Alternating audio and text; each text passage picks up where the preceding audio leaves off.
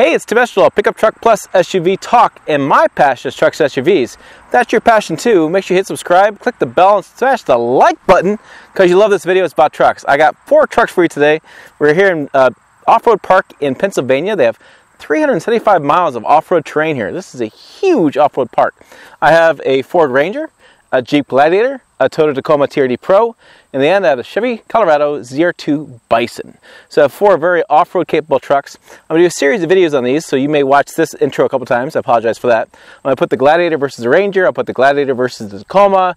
So click on the one that appeals to you, and you'll see it. I'll also do one mega video where I'll put all my notes together so you can watch all of it at once, depending on what you want to view. So hey, pop the top, pour a little bourbon in your coffee, sit back, relax. We're going to get fired up and do some reviews, quick drives, and, well, some off-roading, which is awesome. We're going to do some off-roading with these trucks, and I'll tell you more about each one as we get going.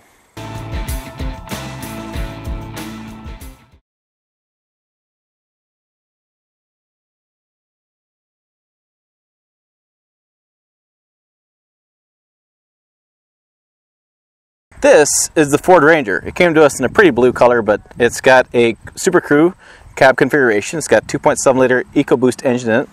It is an automatic transmission. See around the sides, I have the Lariat package and this trim. I will give you pricing as much as I can on the screen. I don't have for each truck the pricing yet, but I will get that. We're doing the Trail Trek Tour, which is part of the event I'm at. We come around the back and we have the Ranger stamped out in the back.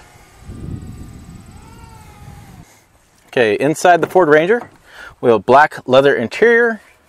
We have the nice kind of side style. I really like the Ranger name over here with the embossed black. Ford in the console, HVAC buttons, the automatic transmission. And we have in here, we'll have the auto start stop button. We have the trailer button, locking differential, and then the button you can't quite see. That's traction control off. Then we have the train mode button and 4-wheel low and 4-wheel high, 2-wheel high as well. This gnarly machine is the Jeep Gladiator Rubicon. We can see we have the biggest off-road tires here, I believe, out of the group. We have some Falcons, Wild Peaks. All these tires are aired down. These are down, I think, to 15s. The Ford is like 20, Tacoma is like 20, and I think Colorado is like 18. We have the trail rating badging. Rubicon interior. We do have the top off there. You can take the top off and the sides off as well. Trail Trek Tour is where we're at today. Come around the back, and we have the big tow hooks and the Jeep badge on the back. We have the interior of the Jeep here, and we have the nice red interior on the side, the accent colors. Big screen. We have the manual 4-wheel drive. Instead of buttons and stuff, we have the lever, manual transmission in there, and we have the locking front and rear differential, and we have some auxiliary buttons you can add to us later, and we have off-road different modes and sway bars. And then we have the nice Rubicon stitching on the seats, and again, open air. Okay, let's talk engines. I don't have the specs on top of my head, but I'll put those down below. Ford EcoBoost engine in the Ford Ranger. Move along. We'll do the Jeep Gladiator, 3.6 liter engine as well. What's interesting with the Gladiator, you'll notice, is the alternator is up higher, allows more water fording depth. That's where they get that from. Because the biggest thing water fording is air intake, and it is electrical components like the alternator.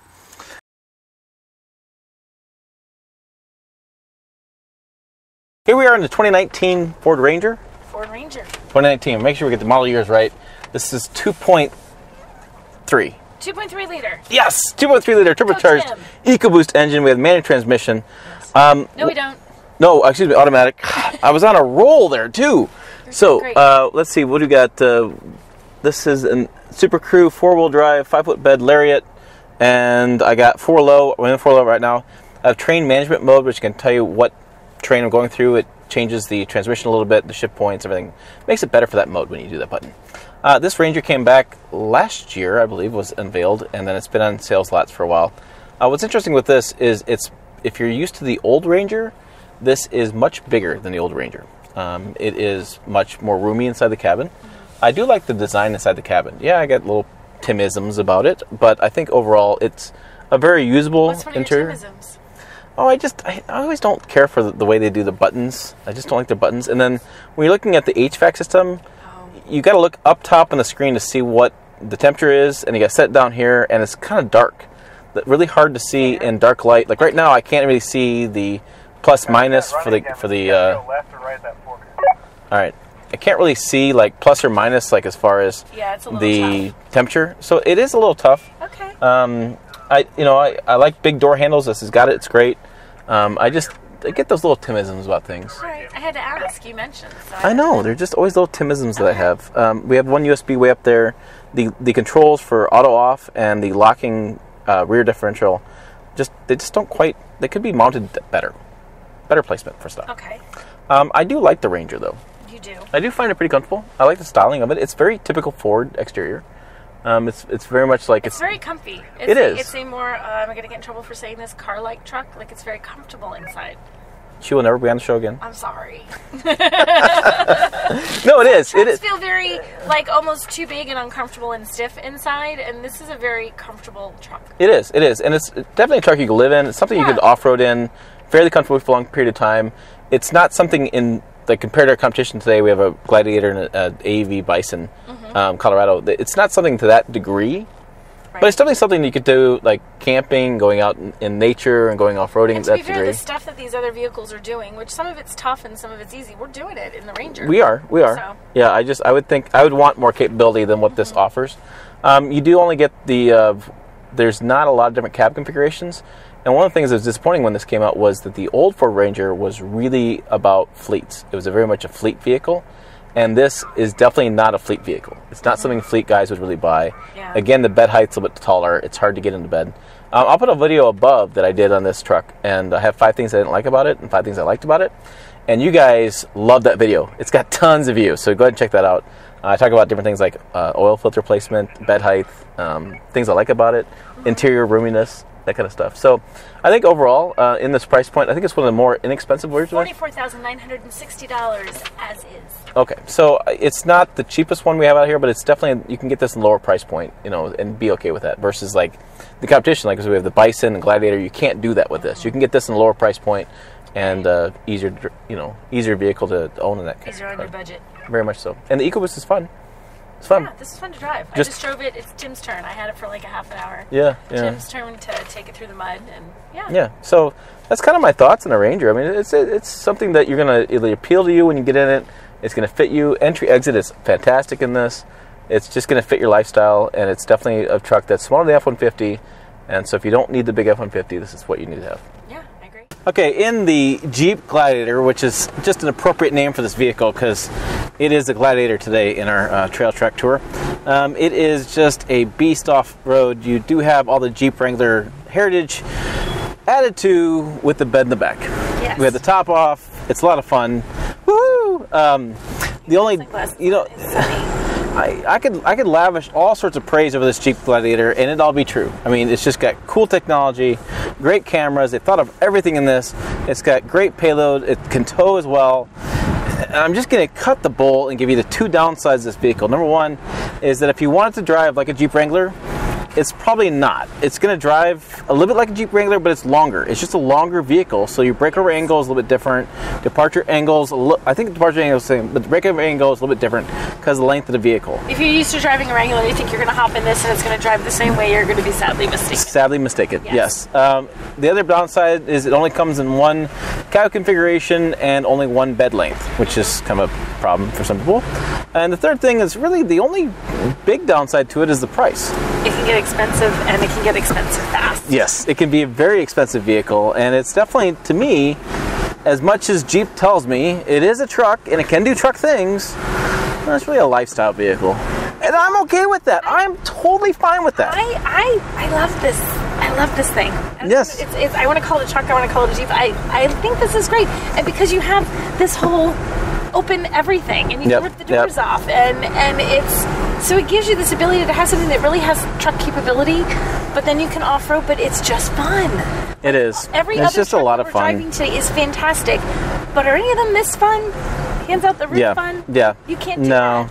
No, they're not. I mean, they're capable. So, like, we're driving all these trucks today, but this was definitely the one we saved for last vehicle I'm driving, because it's the easiest drive of all of them. This is just a point and go. There's nothing here I'm nervous about. We did the loop. We've driven 4 trucks now, and we did this one sort of complex section a few seconds ago, and I've driven it in 2 vehicles, this and one other. And then the other truck, it's fine. It's like the truck handled it, but I'm steering in there, a little left, little right, little left, little right. This one, he's like, little left, okay, go. Like, you don't need any direction. It just does it. It's like, it's got it. Yeah, yeah, it definitely has that.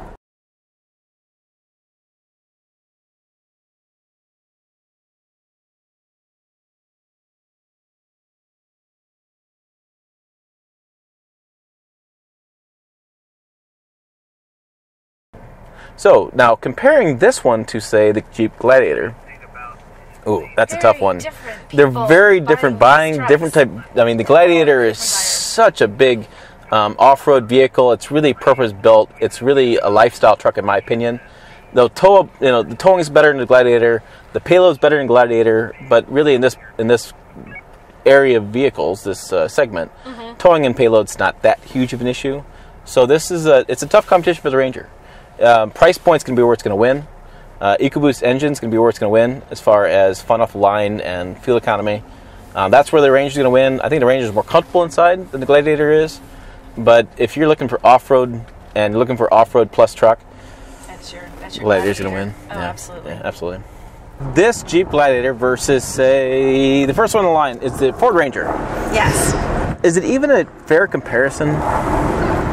I don't think it is. I don't think the Ranger's a capable vehicle, but it doesn't have even near the capability of this. Yeah. And it feels very different. There's a very distinctive feel to this car that truck does not have. Yeah, it's a really hard comparison. I could see people trying to do it a lot and things like that, but it's really just night and day. They're just so different vehicles. And the Ranger's, nothing against the Ranger. It's very comfortable to drive, really good room inside, really like the interior setup. It's just not even close to this. And they're targeting 2 very different people. I don't think the person who's getting this is really looking at the Ranger. 2 different personalities, 2 different needs, 2 different goals in terms of even what you may or may not do, what you might think you might do in this and never actually do, but you might think one day you want to do this, so I'm going to get this. And you can if that one day ever comes, but Yeah, so if you're cross-shopping these, and maybe you are, and people do all sorts of stuff, you're definitely looking at a lower price point of the Ranger, just an overall different vehicle. So if you're looking at those 2 as a possible comparison, it's really an apples to oranges. Yeah. It's really what it is.